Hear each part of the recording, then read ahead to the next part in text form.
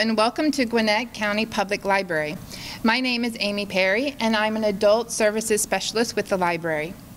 Today's program, Creative Nonfiction and Poetry Writing Workshop, is presented by Christina Olson. Christina is the author of 5 books, most recently The Last Mastodon. Her work has appeared in Scientific American, The Atlantic, and The Best Creative Nonfiction, among many others. She teaches creative writing at Georgia Southern University. Please welcome Christina Olson.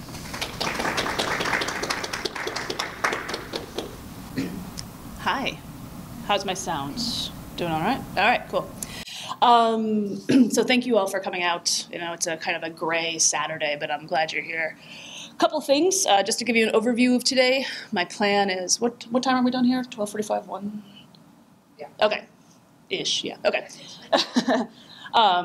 So what I thought I would do is just talk a little bit at the beginning. I've got a couple slides. I'm going to talk kind of about how I came to write scientific fact into poetry and creative nonfiction, because it is certainly not a thing I thought I would ever do, let alone be known for. And talk, you know, about my most recent work, which is kind of the best example of all this stuff. And then I thought we would, I have a big stack of packets for you all, so I thought we would look at some poems, other poets and nonfiction writers, and see how they navigate that, and talk a little bit about it, and then we would actually do a bunch of writing and share it. So, couple things, if you don't mind right now, just checking to make sure your phone is like on silent, just so it doesn't blow up at any point. And if there's anything that I say as I'm going through things, you know, I'm behind a podium, but, you know, please, like, just interrupt me or ask clarification or whatever it might be. So, yeah. So fancy. So this is me. And I'm sitting next to Max the Mastodon. That's his actual skull. And I'll get into this in just a second. But yeah, like I said, or as Amy said, my most recent book is actually all about Max the Mastodon. One of my students just showed up and like walked by. And now I think she's pretending that she knows where she's going, but she doesn't. She'll make it in. It'll be good. So yes, this is me. Yep, this is the book, and so I thought again I would kind of start by how I got to this point. So when I was growing up, my dad was a geologist. I mean, he's alive, he's living, but he's retired. So he was a geologist, and I really liked science when I was little. I mean, why wouldn't you? I'm sure many of you in here can relate to this. I mean, rocks are cool, fossils are cool, bugs are cool, right? Plants are kind of cool, right? Loved reading about dinosaurs. I was a big fan of this book by Roy Chapman Andrews, which was all about like mammoths and tar pits out at La Brea, and yeah, to me, like, you know, it was a very scientific household, and I loved that because to me, science was all about the why and also the how of things, which was pretty neat. And then, you know, I was really excited from elementary school into middle school to start taking those big science classes that I'd heard so much about, earth science and biology and all that stuff. And this would be the point where the ominous music starts playing and the narrator says, but it was, in fact, not going to be cool. So there's me. This is 1994. And I am stuck on my earth science homework yet again. So this is what we do every night. There's my dad, Cliff. In case it's not super obvious, we live in Buffalo, New York, hence all the Bills gear. I have no idea why we're dressed like this, but here we are, yeah. I don't even know. Like, I don't remember. I think we had moved to a town that had like a professional football team, and my parents were like, here you go, this is what you do. And so I was just in a moment where science was really hard. And I had a dad who was obviously happy to sit with me, but his brain, this was a moment where I was like, your brain just is starting to work differently than mine. You know, you can explain the concepts in a couple different ways. You can say them louder. You can say it slower, but there is something that is happening in my brain that is that is not quite, clicking, And so, as I like to say, science and I broke up for a while. I barely passed high school physics. Thankfully, I did not have to go to summer school. I ended up going to college and majoring in interpersonal communication and then creative writing. I did not think I would become a poet. I was pretty sure I was going to go into advertising, but the world is funny this way. But then a really strange thing happened. Not only did I become someone who liked to write about poetry and creative nonfiction, which I definitely didn't think that those two genres would be the thing I liked, but science started working its way back into my poems. Whether it was something to do with infectious diseases or whether it was a story about the Gimpy plant, which is this plant in Australia that has these silica fibers that feel like glass when they embed under your skin. The natural world is deeply cool and also deeply terrifying, and these are things that were making their way into my poem. And then I also became friends with Katie, Dr. Katie Smith, who is a paleontologist at Georgia Southern University. And she studies mastodons. And she'll be the first to tell you that a mastodon and a mammoth are different. Everyone thinks of the mammoths. They're the ones we always think of first. But mastodons are kind of like the dorky younger brother who's also kind of cool. So Katie said, I put on this conference out in Hemet, California, and I think you should come with me. And I was like, oh, yeah, that'd be neat. And she said, no, I think you should be like the poet in residence. And I said, have you ever had a poet in residence? She's like, no, but why not? Let's do it. So, yeah. Conway, you made it. Yeah, all good. Take a seat. Just for you, I'll go back to this picture of me. Yeah. Yeah. So in 2017, Katie said, yeah, why don't you come out? I'm going to put on this conference.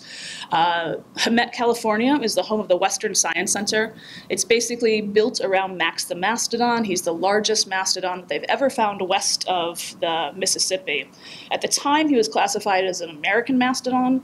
As a result of this conference, they actually came up with a new designation, and now he's a Pacific mastodon. I had nothing to do with that, but it feels cool to be in the room where it happens, to quote Hamilton. So yeah, I went.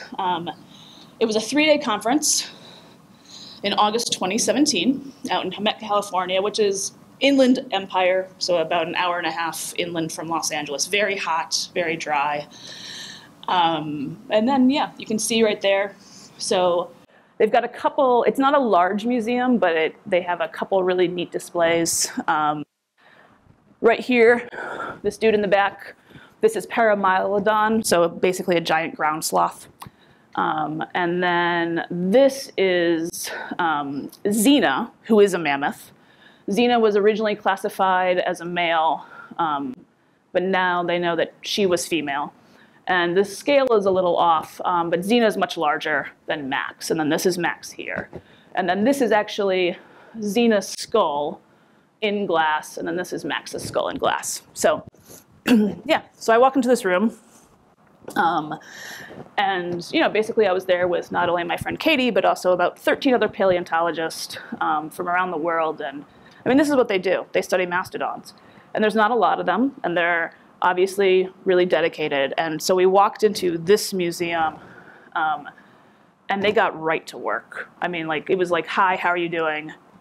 And then the next thing I know, I look down, and there's a mastodon named Little Stevie, and his bones are on the floor. And Katie just opens the case and sticks her head in, right? And I was like, oh boy, which was really neat. But also, as the writer of the group, I was just kind of standing there, doing that thing where you pretend you know what's going on, but you actually don't, right? So it took me a little bit to get my bearings, but eventually, I just kind of got right into it. I was afraid to touch things because I'm also a very clumsy person, and the paleontologists were like, look, this stuff was in the ground for 15,000 years. Unless you hit it with a really big hammer, it's going to be fine. So this is, me finally working up the courage to touch a mammoth molar, about that big. You can see my hands. Yeah, and it was an incredibly amazing experience. And so kind of thinking about science and how it relates to writing, some takeaways I had was, science is about asking questions, which is just what poetry and creative nonfiction do. Science is also about being curious and willing to fail. As someone who, again, had some pretty traumatic experiences of failing science courses, it was really refreshing to be around paleontologists. And I would say, why is that? And they were like, oh, we have no idea. Like, we're going to figure it out, but we really have no idea. They were very forthcoming. They were very quick to say, like, here's our hypothesis. This was wrong, scientific methods, all like that. This third thing was really important to me.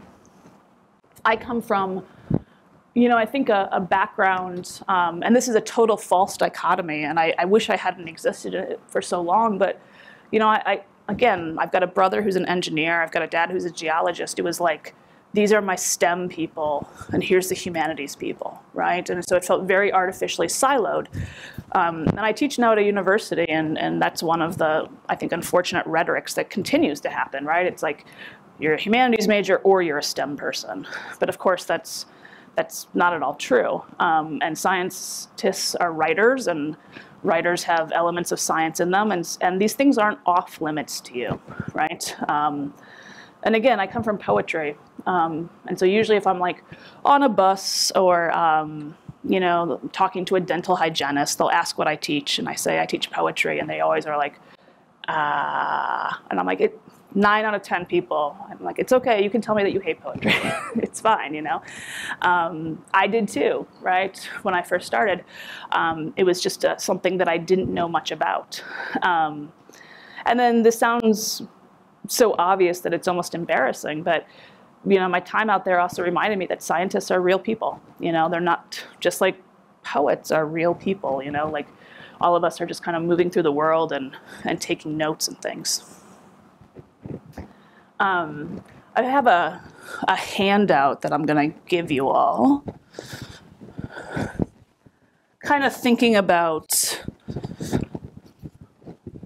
some of the functions. And I'm just going to work off this first page. What's great is that, can you pass these two back? Look at that, I got them all right. What's great is that if you look at the first page, there's 4 functions, and then I'm going to show you a slide with 5. So what can I say? Scientific method, let's always be updating things and testing our hypothesis. So here are what I call like the Olson 5 functions of how we can use scientific fact. And I say poetry here, but creative nonfiction and fiction for that matter too. So yeah, one of them you'll need to add to your handout. And we'll talk much more about them in a little bit. We can look at some of those poems in those packets and maybe see how these things are at work. So first things first, scientific fact gives us surprising or unexpected diction and syntax in a poem.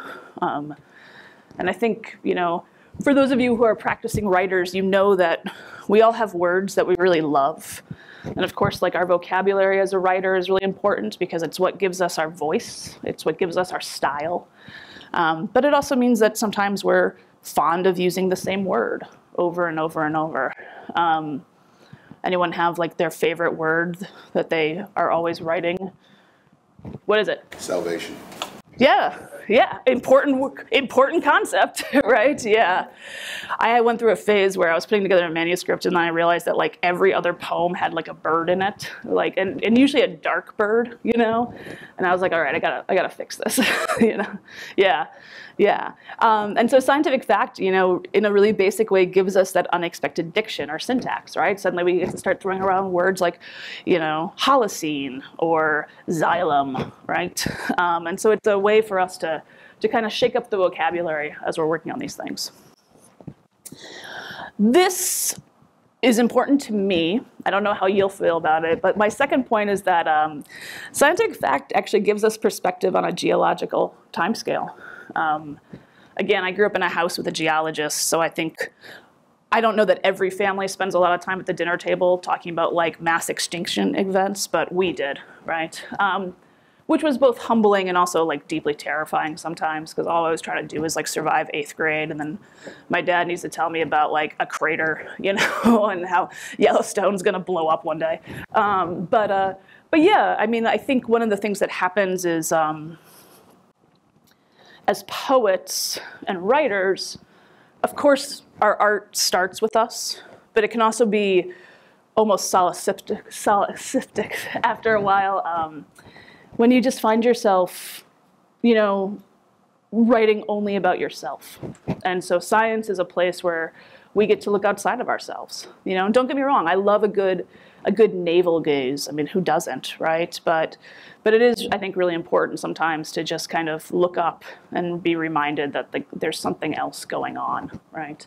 And I think a lot of times our work is better for it, because it's not just this constant examination of ourselves and our experience, but rather, you know, science gives us a place to kind of open up and then go into different places. My third note is that science, I think, gives us a lens, and the poem can then view something else. And so what I mean by that is, this is going to be a very revealing anecdote, but that's fine. For years, I tried to write a love poem for my husband. I mean, he deserves many more, but I was like, let me get a good one, you know? And every time I sat down to write it, it was hard because it felt trite, you know? I mean, like, the things I could say were important, but as far as the poem, they felt cliched, right? I mean, we know this is how this stuff goes. And so what I ended up doing instead is writing what I thought was a love poem, but it actually ended up being about the honeybee thermal defense, which is what happens when a hornet attacks a honeybee or a nest of honeybees, and the hive will actually swarm the hornet. And what they'll do is they'll vibrate, and it will increase the temperature of the nest, and it will also put out a bunch of carbon monoxide, and that's what kills the hornet. So a couple honeybees die, but you know, it's in the name of the safety of the swarm. And then I was very proud of myself, and I was like, here's this love poem, you know, but it's actually about dead bees. Like, hope that's okay. But I, you know, for me, like, that was kind of the lens. That was my entry point. For some reason, the way my brain was working, that's what let me kind of like open up, because then I was thinking, what it reminded me of is a time that he and I were we were seeing a band, and we were down on the floor, and there were just like a couple really, really drunk guys who were doing bad things. And it was kind of interesting to watch the crowd kind of like, kind of manage these people, right? And so I thought like, oh, the bees, and then this, and then my husband kind of like picked up one of the guys and like took him outside, and then just like released him. I don't mean to be like, he beat them up or anything. He's a very nice guy. But again, you know, that was kind of the lens. That was the entry point.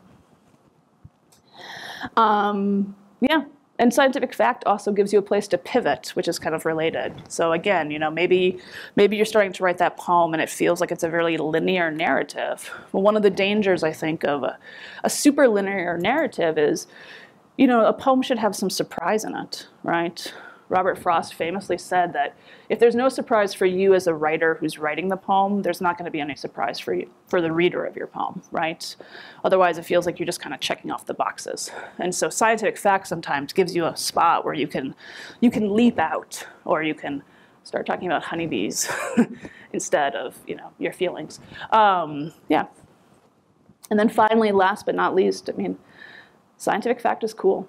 I mean, there's just cool things. I'm sure we all have a factoid that's rattling around in our heads, and you're just waiting to write about it, and you're not sure where it's going to come up, but you know it will come up somehow. And one of the great things I think about, one of the pleasures of reading poetry, is that a poem is gonna teach you something you didn't know that you wanted to know, right? But that's one of the, you know, the great things, and it's the same with creative nonfiction. We can all read scientific articles, but if we read a lyric essay, right, that kind of weaves that stuff in, then it tells us something, you know, quite different. I'm going to read 2 pieces. They're short. I didn't put page numbers on this packet, and I apologize for that.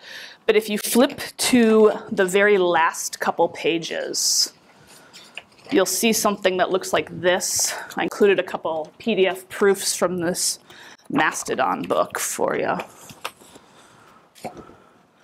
And this is a chapbook, and it's mostly poetry, but there's a couple longer pieces that are flash creative nonfiction, sort of like these they're somewhere between prose poems and you know, short creative nonfiction.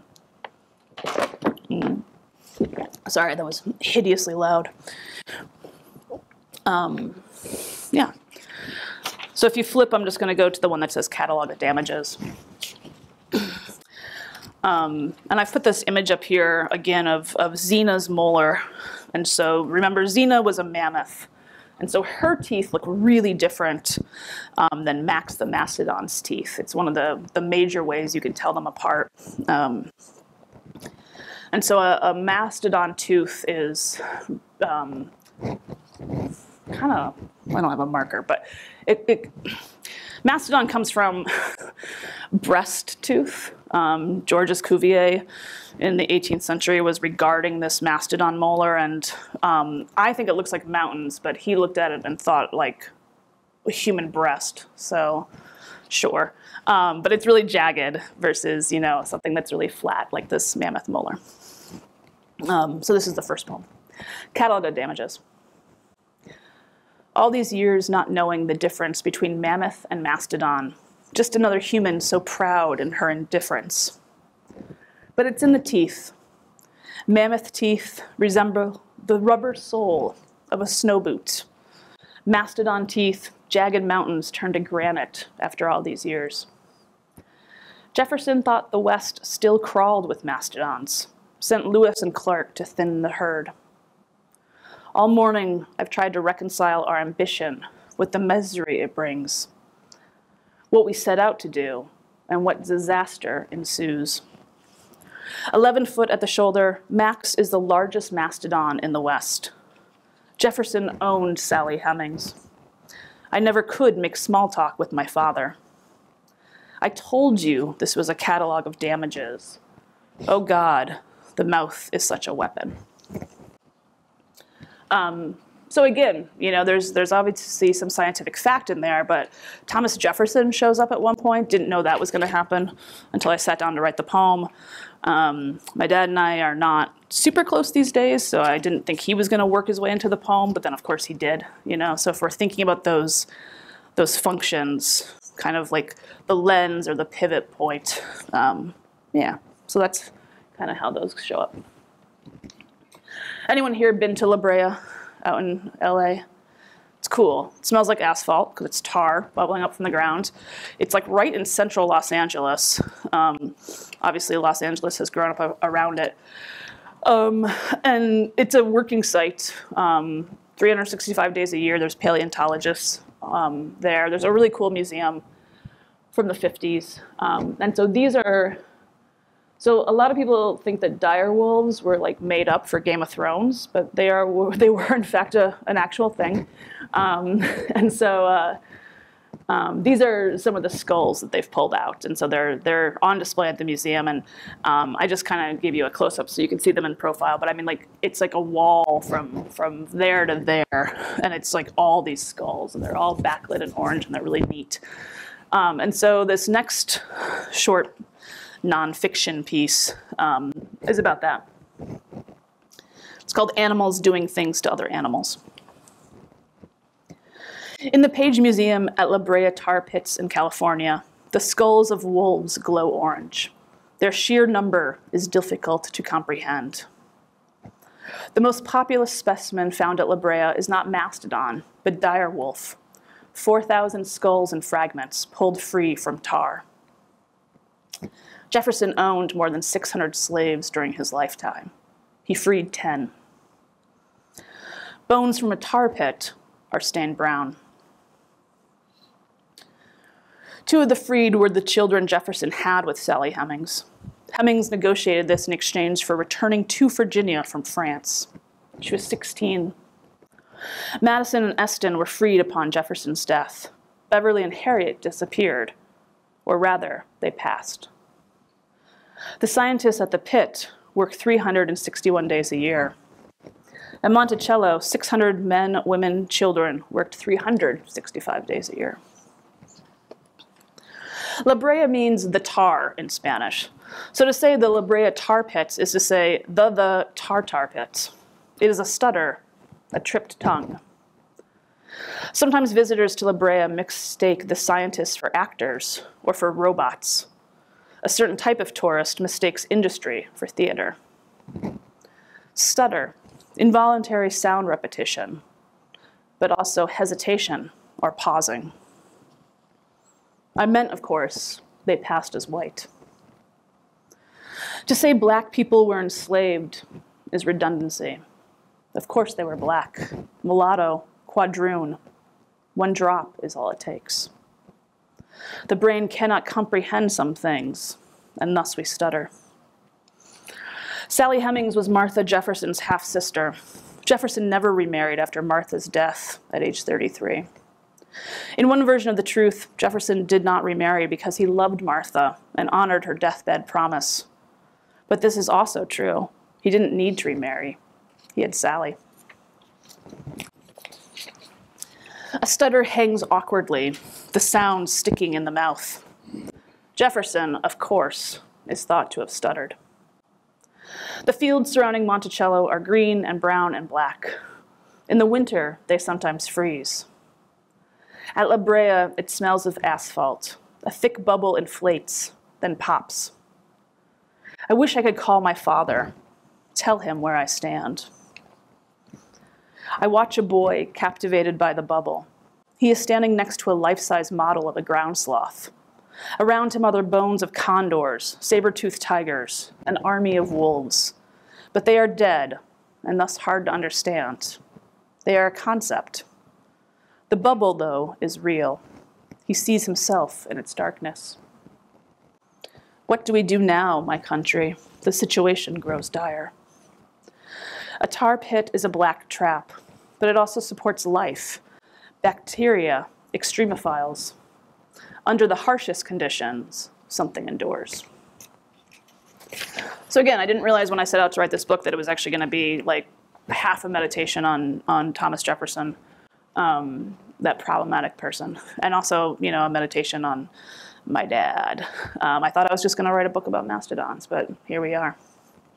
So just to wrap this up, and then let's look at some poems. So a couple of rules that I set for myself that you may or may not find helpful. You get to do you as we write today. I think a lot of times when we think of poetry, we think that nature is going to show up. But I like to draw maybe a distinction in language between nature and scientific fact. So you'll hear me kind of use them in different ways. I think nature appears in poetry often, but it can also be manipulated into serving a function that the poet wants. You know, so for example, humans are really good at projecting our human stuff onto like animals, right? So like you'll walk outside and you'll see a bird and you're like, that bird's having a bad day. It's like, no, that bird is fine. I mean, you know, this is called projection, Christina. You know. But again, we tend to view everything through a very human lens. And sometimes when nature shows up in poems, I think sometimes poets are sort of using it in this very human way. And so I like to think about scientific fact as being a little more rigid, which sounds like it would be constrictive, but oftentimes our best ideas come when we have like some sort of framework, you know, something that we're kind of pushing against. So I always say that scientific fact in our poems and nonfiction should function differently. It should be objectively accurate, right? My thing was also I didn't want to embarrass myself in front of all these paleontologists I had met, right? And so I was really careful to make sure that I got the facts right. And then my rule for myself became, you know, I shouldn't subvert the scientific fact for the truth, right? They can coexist. And then the really nice thing is that when I was in doubt of anything, I could just text my friend Katie. And actually this entire experience got me into Twitter. I used to think Twitter was a flaming dumpster, and it kind of is. But there's this science Twitter that's really neat, you know. So yeah, and I'll throw up a couple links at the end here. So, all right, let's look at some poems. I've been talking a bunch, and I'm gonna get away from this podium here in a second. But if you go back to the first page, past the functions, the very first poem I gave you is from this really amazing poet who happened to be my undergrad professor. That's more of a brag than anything. Named Amy Zukumatadl. And she writes poems that are all about the natural world. And then she just put out this really cool book. It was actually like Barnes & Noble's Book of the Year last year, called World of Wonder. And it's these short creative nonfiction pieces. Does anyone want, we won't necessarily read all of them this way, but I'd like to hear a couple of these. Can I get anyone feeling brave enough to volunteer to read Amy's poem this morning? It's a cold read, I know, so yeah, go for it. Mr. Quoss and the Crustaceans. Whales the color of milk have washed ashore in Germany, their stomachs clogged full of plastic and car parts. Imagine a creature half as big a football field. The magnificence of the largest brain of any animal, modern or extinct. I've been trying to locate my 4th grade science teacher for years, Mr. Quoss, who gave us each a crawfish he found just past the suburbs of Phoenix before strip malls licked every good desert with a cold blast of Freon and glass. Mr. Quoss, who played soccer with us at recess, who let me observe my snappy crawfish in the plastic blue pool before class started. I'd place my face to the surface of the water and check if it still skittered alive. I hate to admit how much this meant to me, the only brown girl in the classroom. How I wish I could tell him how I've never stopped checking the waters, the ponds, the lakes, the sea. And I worry because I've yet to see a sperm whale, except when they beach themselves in coves. How many songs must we hear from the sun-bleached bones of a seabird or a whale? If there was anyone on Earth who would know this, Mr. Quoss, it's you. Even bottle caps found inside an albatross corpse can make a tiny ribcage whistle when the ocean wind blows through it just right. I know wherever you are, you'd weep if you heard this sad music. You first taught us kids how to listen to water. I'm grateful for each story in its song. Great reading, thank you. So take another minute and reread it, and I'll put these back up. And then I'd like us to maybe just to kind of start picking this poem apart and talking about some of the ways that we see Zukumatadl, we can call her Amy, using scientific fact. So let's maybe take like 3 minutes. One of the things I love about teaching poetry is we get to kind of talk out how a poem works. Trademark. So what are you all seeing at work in this poem? What are some of the observations that you have? Description of the magnificence of a whale. Yeah, and that word, right, that she uses, the magnificence of it, right? I've never been, I don't know if any of you have like seen a whale in person, anyone? I have not. Yeah? You're like, no big deal. You know, yeah. Yeah. So, you know, the poem is sort of located in the beginning with like just the sheer magnitude, right? Which it kind of becomes both the fact is there in just the size, and then of course it's also kind of literally. So then it's also, of course, figuratively, because we're also talking about, you know, the scale of something else that's going on, right? Yeah, good. Some other things. What else?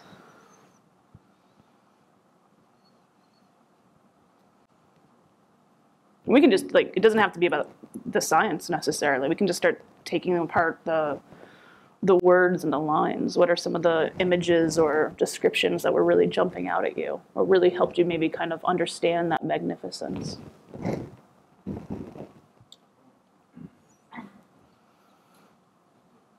The thought of the whale, the things the whale swallowed. Yeah. And how Amy is able to describe that it makes sounds and the song that comes out of it, and that's beautiful. Yeah, I mean, it's like horrifyingly beautiful, right? You know, you have this whale that Yeah. And again, I mean, it's not, you know, the scientific fact is that the whales are washing ashore and they have like these guts full of car parts, right? But then I think it takes like a writer to look at it and be like, this is depressing, but also like there's this song that plays over the rib cage, you know, this little haunting melody. Yeah. Some other things? And it's a poem full of like little to big horrors. Like obviously we're talking about the beached and decaying animals, but I mean even just the thought of the desert being eaten up by the suburbs is in itself horrifying in a really capitalistic way. Political, I like it. Yeah, yeah. And then, I mean, there's also like this real loss too, because she can't find the 4th grade teacher anymore, right? You can think about us for little crawfish. Yeah, whether it's a crawfish or a crawdad or mud bug. These will all reflect your dialect, yeah. But yeah. And then, of course, almost the almost offhanded, but of course very significant fact where she's like, this really meant a lot to me, you know, because I was like, Amy is Filipino and Indian. And she's like, yeah, I was the only brown kid in the class, you know, and I would go look at my crawfish, you know, yeah. And the time scale was in the sun-bleached bones and the encroaching city. Yes. In her growing up. Right. And I mean, Phoenix is massive and keeps growing, you know, like many of our metropolises. Yeah. But even the way she just kind of says, like, licked every good desert, right? And I love what she does there, too, because if your eye blinks over it, it almost, you know, it almost reads as dessert, right? And then, of course, like, and she knows that. I mean, like, that's what a poet does, right? Like, they think about all these words, and we just sit at our desks and take all the commas and move them around and then think about these things. Yeah. It's sort of an ode to her teacher, too. A lot of times, you know, we don't really realize, teachers don't really realize, you know, what impact they have on their students. And it takes a student to reflect on that later on, you know, to tell you how much, you know, that lesson meant. I know. I teach college, and I always want there to be like a 10-year student evaluation. Like, I just want, you know, and it would be okay with me if my students are like, I have no recollection of taking that person's class. That'd be fine, because at least it means I didn't do any damage, right? But yeah, I mean, it's funny, isn't it? Like the things that we kind of pick up and carry with us, right? Like for her, it's like this, and it's so interesting, you know, to think about this poem, because it's kind of an elegy and it's also an ode to Mr. Quass, and it's, you know, it's kind of like her origin story, right? We can see that like this is where kind of her love from this science comes from, and yet the poem is also, you know, doing those things and then also teaching us some depressing but also true facts about what's going on with the whales, right? Yeah. Let's do this. There's a bunch of poems in here, and I don't expect you to be able to read them all right now, but I'd like you know, just turn to one. Go find a different one. There's, you know, if you're into scorpions, there's a really great one by Bridget Pegeen Kelly. If you're into inseminating elephants, Lucia Perillo has a good one. Camille Dungy's talking about gray wolves. There's one from Annalise Gelman that's about the there's a really cool one from Oliver de la Paz. He actually takes an autism screening questionnaire that a doctor gave his child, and the questions are intact, but then de la Paz, you know, kind of writes these answers in poetry. There's one, if you remember the biosphere at all, I'm kind of aging myself, but yeah, there's one, Alison Hawthorne Deming has one about the biosphere, and then the very last one, before you get to the ones I read for you, is kind of this long prose poem slash flash creative nonfiction. So I know this is quick, but let's just maybe take like 7 minutes and just turn to one, see what catches your eye, and then I'd love for us to be able to come back and talk about one more, and then we'll get into writing our own stuff. I'd love to talk about maybe 2 of these, and then we can kind of use it as our warm-up period and get into our own things. And all these authors, I wanted to give you a packet where a bunch of different authors, lots of different styles and topics, and all kind of doing different things. Does anyone have one that they'd really they want to talk about? I did the one specimens collected at the clear cut. Yeah, okay. So Alison Hawthorne Deming, this is like, if you haven't read Deming, this is very much what she does. And this one's a bit longer. So, how do you feel? You want to read it? You want to? Yeah. Or if you want, you and I can alternate sections because it's a. Sure. Okay. Start us off. Wild currant twig flowering with a cluster of rosy microgoblets. Wild iris, its 3 landing platforms, purple bleeding to white, then yellow in the honey hollows, purple veins showing the directions to the sweet spot. Dogwood, not what I know from the northeast woods, the white 4-petaled blossoms marked with 4 rusty holes that make it shaped a mnemonic for Christ hanging on the cross. This one, 6-petaled, larger, wider, domed seed house in the center. No holes on the edges, shameless heathen of the northwest forest that flaunts its status as exhibitionist for today. Empty tortilla chip bag. Empty Rolling Rock can, empty Mountain Dew bottle, empty shotgun shell, beer bottle busted by shotgun shell, blasted bullseye hanging on an alder sapling. 1 large bruise, 4 inches below right knee, inflicted by old-growth stump of western red cedar. Ascent attempted through, though the relic was taller and wider than me. Debris field skirting a meter high at its base, wet and punky. Nonetheless, I made my try. Eyes on a block of sodden wood, reddened by rain, fragrant as a cedar closet here in the open air. The block of my interest wormed through, pecked through, with tunnels diameter of a pencil. How many decades, how many centuries of damage and invasion the tree had survived? But the stump felled me, left me with its stake on my claim and jubilation to see that nothing of this ruin was mine. Mine only the lesson that the forest has one rule: start over, making use of what remains. 1 hunk of dead fir, gray as driftwood, length of my forearm, width of my hand, wood grain deformed into swirls, eddies, backflows, and cresting waves, a measure of time, disturbances that interrupted linear growth to make it liquid as stream flow.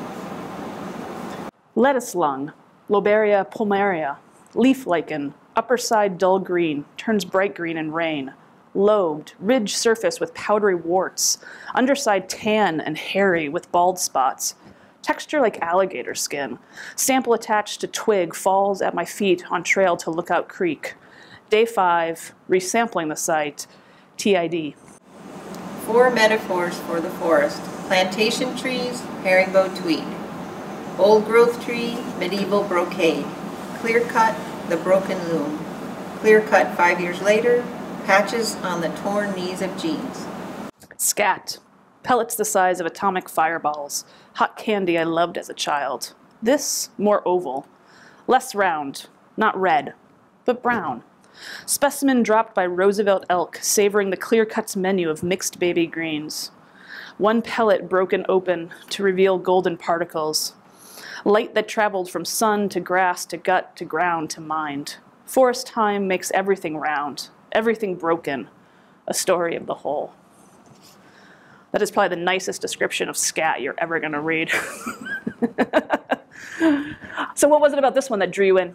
It was so visual. Yeah. And I really liked the different diction, like the herringbone tweed and things like that. And I love that twice it talked about that the forest starts over, making use of what remains. And that last one, 10, really showed that with the light that traveled from sun to grass to gut to ground to mind. Yeah. I love, too, how she's so good at taking these massive things, right? And again, if we're thinking about like that geological perspective, I mean, it's huge. And then she's so good at kind of like, okay, what's the really precise thing I can zoom in on that will be like, help me as a human make sense of all this? And like, where am I located in it? Where's like the tortilla chip bag located in it? Where's the lichen in it? Where's the elk in it? And then no big deal, the sun, it's light coming, 93 million miles from Earth or whatever it is, just to, like, for this moment to illuminate this poop on the ground. I like just the descriptiveness of the words that she used And I also like the familiarity, like instead of Douglas fir, it was Doug. I know. So, yeah. And again, I mean, I think,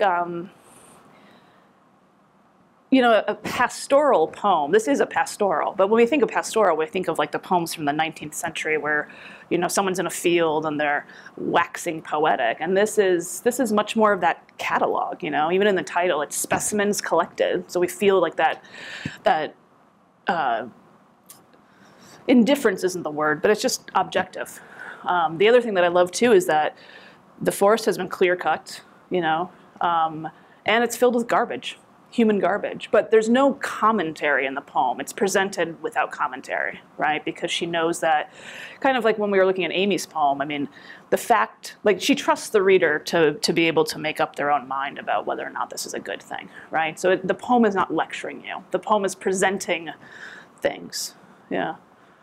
Some other lines that maybe other folks caught in this one, or some of the things, she does some really cool things with syntax.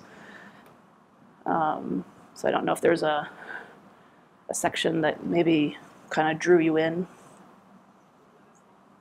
Yeah, the lettuce lung. Entire section, like it starts with the alliteration to kind of like force you to slow down and really like picture this lichen, which is not necessarily the most attractive thing in the world, but you sit there and you really contemplate it and you're like, oh, I'm right there with you, Allison. Like I see this. Yeah, and again, it's like she's, you know, give us the litany of what this thing is, right? What does it look like on the top? What does it look like on the bottom? Like, what are the warts? Aren't just warts; they're powdery warts, right? You know. But again, it's kind of like that whole list. And then she also like, I love how she goes from her friend Doug Fir, but then also drops like the scientific name of the lichen, right? Yeah, one of the other really cool things when you're working with scientific fact in poems is it really shows your readers like who you are as a person, because the things that you find interesting, right, are kind of revealing. Yeah, yeah. And then, you know, it's also, is it a flash creative nonfiction essay? Is it a long prose poem? I don't know. I don't know what you would call it. But you know, the form, right? One of the things I think here is, you know, students will sometimes ask me like, what makes it a prose poem besides the fact that it doesn't have line breaks? And I think, you know, you have to think about the relationship between form and content. Like she's giving us so much content here, this form makes sense. I think if you tried to put line breaks in this, between, some of you just like shook your head. You were like, no, right? But yeah, it would be kind of almost like a bridge too far. Like she's giving you so much information. You know, a lot of times she's setting up things in a list, or she's giving you like, you know, these things that are linked with just the colons. And I think if we were also trying to then navigate like a line break, it would probably strain our brains a little bit, you know. Good. Give me another one.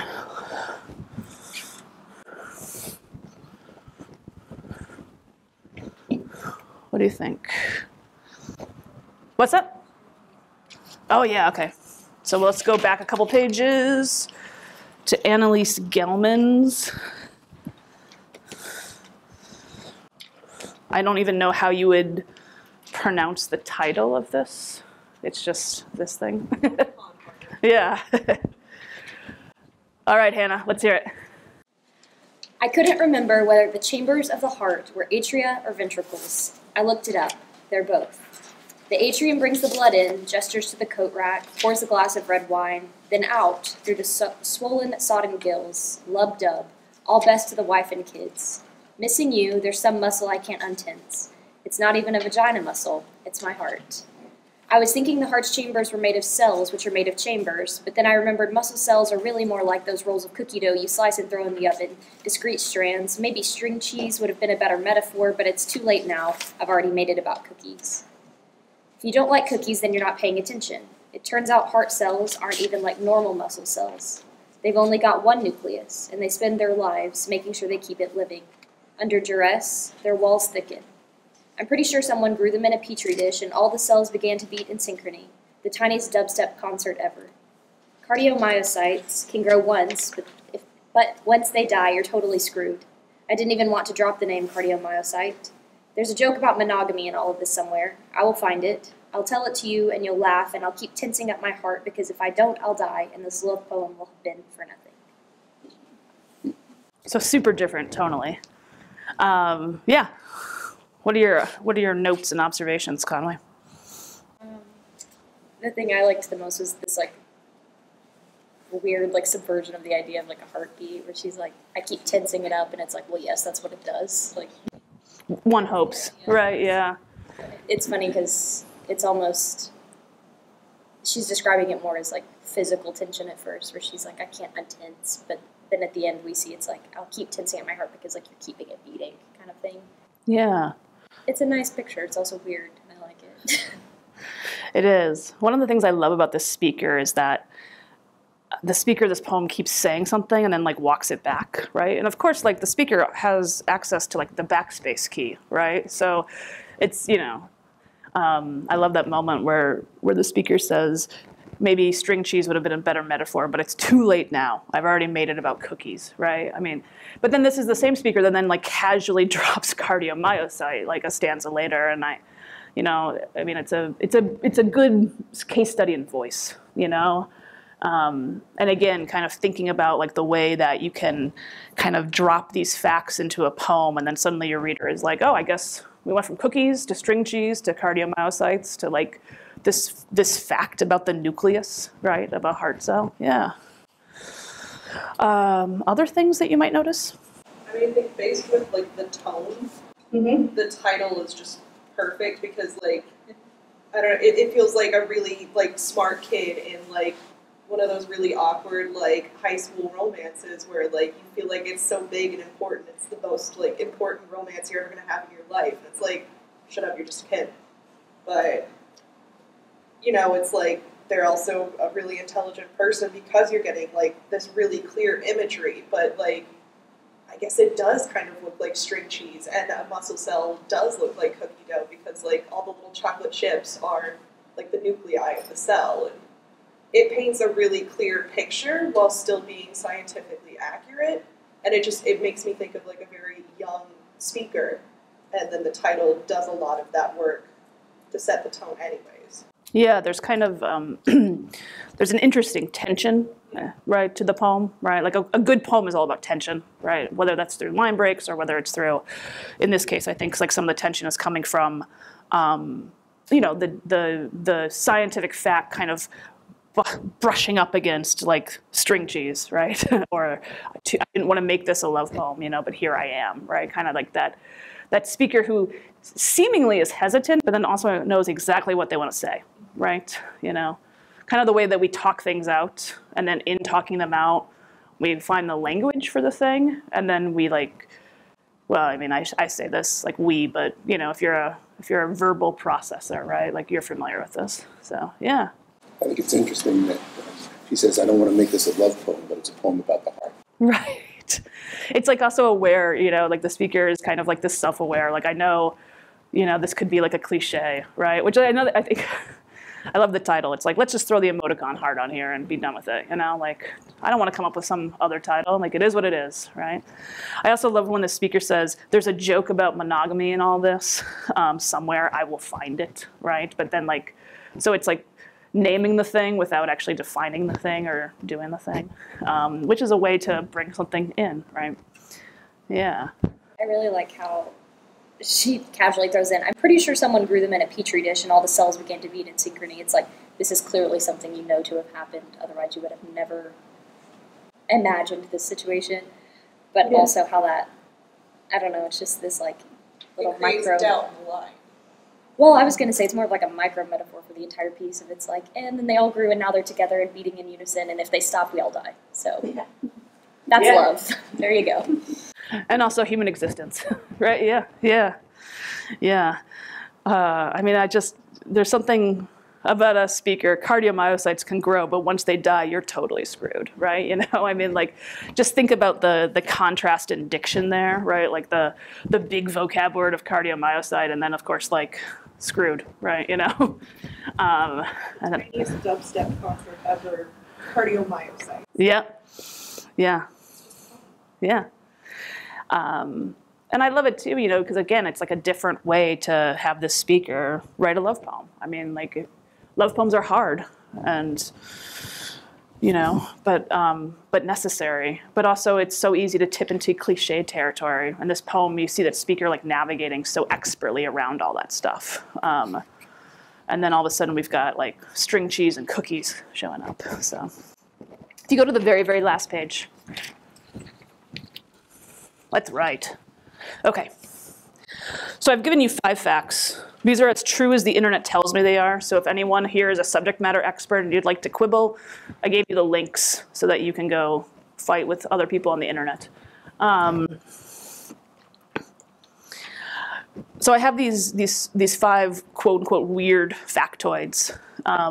One's about this idea that I would say in English, at least, or in as far as we know, blue is one of the very last colors that we named. And there was a scholar who basically figured this out in reading translations of the Odyssey, when the sea was never described as blue, but actually it was described as wine dark. Honey was called green, and all this other stuff. The second one is about these sailing stones that take place, or they exist in Death Valley. And they're basically these rocks, and they're all different sizes, but they move. And then I gave you kind of like the rundown. Well, I stole it from nationalparks.org, but kind of the rundown as to why that works. The third one is beautifully and terrifying, which is that volcanoes can actually create their own lightning. The fourth one is this observation that scientists have made that alligators will actually yield to manatees when they encounter each other in the wild, which if you've ever seen a manatee and then also an alligator is bizarre, but there you have it. Perhaps the alligators are like on a low-fat diet. They're all doing like paleo. And then the fifth one, for those of you who like to like locate things within your body, is just kind of having you think about your kidneys and how they're lopsided if you have both kidneys. So yeah, choose one, see where it goes. And let's, start work on a poem or, just maybe an essay, a flash creative nonfiction piece, and just locate the fact kind of at the heart of it. But then, from there, whatever you want to do. If you want to, read more about these things, go ahead, go wild, do some other research. And like I said, my only guideline is, don't totally subvert the science, keep it there. One of the things that the various speakers in these poems and pieces do, especially the one we just looked at, is, when they don't know something, they kind of say a thing and then they're like, I don't know what that means, like she keeps going. So, if you get really hung up, I'm less concerned with like whether or not your poem is true and much more about like where you as a speaker are interested in that poem. And yeah, if you get stuck, just flip back through this packet. Good writers borrow techniques. Great writers, of course, steal them. So, steal inspiration from these. So let's come back. I want to give you a big chunk of time. Let's come back at 1:45, just so we can kind of see where we all go with this. But yeah, I'm going to take a seat and write with you. And yeah, let's do it. I would love to maybe, if we could just talk about where you went with it. And if you want to read a couple lines, I'd love to hear them. But I started writing a terrible poem about a kidney. So it's okay if maybe this wasn't like, maybe, hopefully your experience was better. I think I got stuck because I was like, I actually don't know that much about the kidney. So do as I say, not as I do. Do you mind starting us off? What were you inspired by, or where'd you go? I went for the kidneys. You did? Straight for the kidneys. Just punch right in that lower back. Yeah. You want to read a couple lines, or if it's short, or you could just, if you want to just maybe, yeah, I would love to hear it. Symmetry, like the slick pearls in a lying mouth, isn't natural. My kidneys, both hospitalized for infection once, are not symmetrical. The clitoris, an organ, only mapped fully by a female doctor in 2005, isn't symmetrical. I didn't know. No one taught me. Maybe no one taught them. Maybe no one taught anyone, so no one learned anything. And our stumbling is the only symmetry that comes naturally. That is awesome. Yeah, that is really cool. You want to follow that up? Not particularly. You will, though. You're a sport. Um, What was your thing? I went for the alligator manatee Okay. looping. Okay. The booping. That's a scientific term right there. It is actually Yeah. a scientific term, and it's precious to think about. And I kind of started a little bit of a lyric essay, as you know I do. You want to read a couple lines? Or maybe just talk about where it started going? Like, what was it about the alligators and manatees specifically?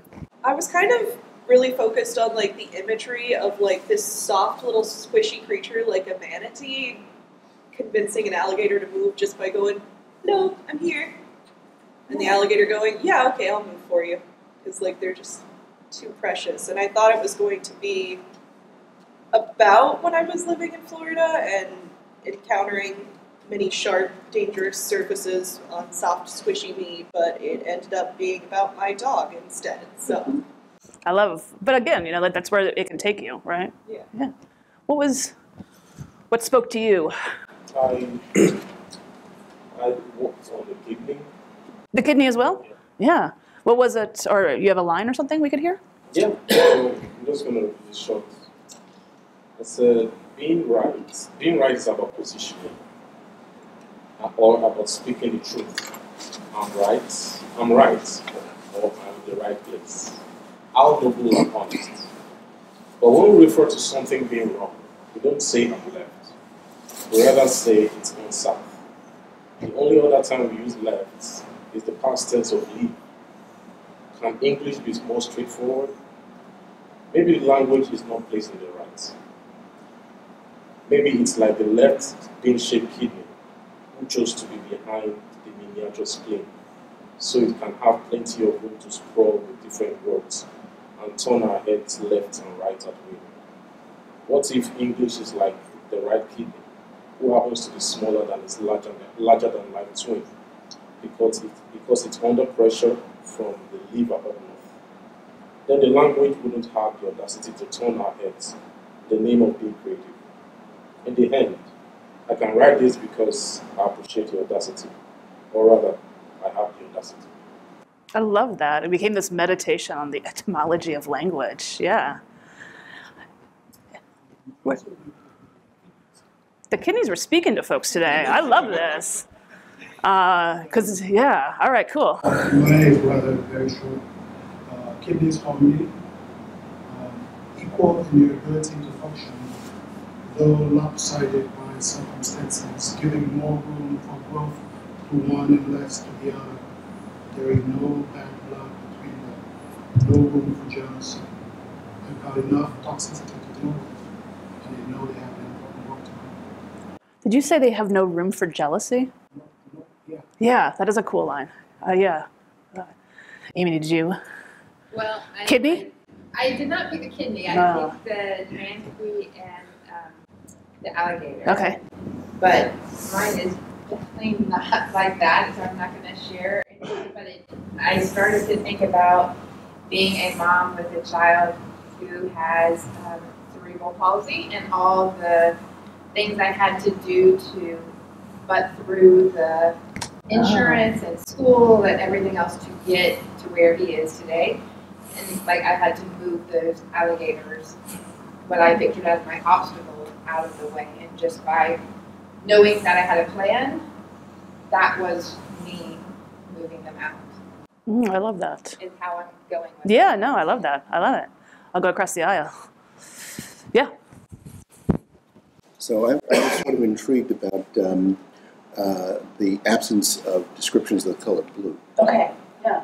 So the title is Blue. Sky, ceiling to all the known world, that brightens each dawn, fades to black from sight. Those stars like candles in the blanket of night, but gone at first light. Those cotton puffs that float by, what of this neglected negative space? Sky. It's like no other vista I see, not green, not brown, or red. clearly not white, yet more than gray. What is this soothing tone, spread as far as eye can see? I inhale its splendor, then free it. What wonder was it I blew? Oh, I love that at the end. Clever. Yeah, good. What about you? I picked the rocks. You went for the rocks. I went for the rocks. All right. A force of nature. Stubborn, he said. Nothing can make you move until you want to. Is it stubbornness? Or waiting for the universe to conspire, throwing its elements of nature in just the right combination to shift my mindset and move the immovable, like the rocks of racetrack playa. Nice. I love that. It's like, we always, oh, well, now I'm thinking of that terrible song, He is a rock, but it's like, no, stubborn as a rock. Like, I'm here. I was here first. And Hannah, last but never least. Oh, I also picked blue. I know we're shocked. And mine kind of turned into a play on a piece I'd written in one of your other, in a course I took with you about writing on the color blue. I have one of those degrees that no one ever knows what to make of, or how to pronounce, or what kind of job to offer me unless they do, in which case the latter is already decided and the former is on your wall telling you how to do the second. Linguists figured out that we didn't see, or write for others to see, blue until 4,500 years ago, millennia without Prussian and cerulean and navy and indigo, and it took the tools of a wordsmith to unearth. I sat in poetry class 4 to 5 years ago, and writing about hard feelings and sloths and Neil Armstrong's pants, but more on that later, because history, I think, knows that poets would need material to keep humanity afloat, a level of levity in an otherwise dire strait. Wine dark, the color of the sea until we discovered that light refracts and bends to make blue, and until we knew that phonemes could do the same. And it continues talking. Awesome. I like the list you had. Someone had like the big box of Crayolas growing up. Show off. No, just kidding. Yeah. Yeah. And then like the crummy metallic ones that like looked really cool in the box. It doesn't matter. So this was really awesome. And I thank you all for being here and being like so willing to talk about writing, especially on a Saturday when we could all be doing other things. But then also this is like the most important thing, no big deal. So I hope a couple things that you get to take with you. I just had a couple resources. There's a website, iflscience.com, lovescience.com. That's where some of these cool things come from, and they're on social media, so add them to your Instagram feed in between all the other things you're looking at. I just suggest if you ever want to Google nature is scary, it can get a little gory, but some really cool stuff comes up. Slate has some really interesting things every once in a while. There's an article there that actually one of the paleontologists that I met at the conference discovered in 2020 that basically he discovered the cloaca that dinosaurs had. Is really similar to a chicken. So yeah, there's a poem in there somewhere. If you're willing to go wade into Reddit, subreddits like Educational or Nature's Metal can really put up some cool things. And then finally, I'm a big fan of the website Atlas Obscura, which is based in geography, but there's a bunch of cool places. So you have all been so lovely, and I thank you for your time. I've got a couple of books. If you would like one, I'm more than happy to give them. They can be your souvenir of our time together today, but otherwise, you were great. Thank you so much. I will clap. Yeah. And thank you again for joining us, and thank you, Christina, for taking time out of your schedule to come up and be with us today. And we hope that you join us for other activities that we have here at the library. Yeah. Thank you again. Yeah, thank you, Amy.